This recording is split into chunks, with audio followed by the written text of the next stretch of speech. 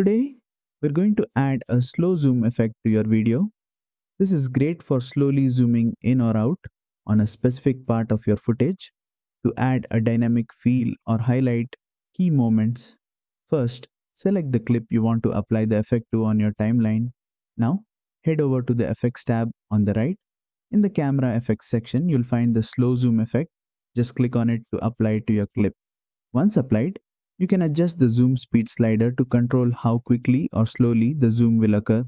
Slower speeds will give you that subtle zoom in effect, while a higher speed will make the zoom more pronounced. If you want to zoom in on a specific area, use the position option to decide which part of the video you want the zoom to focus on. Need a reverse zoom?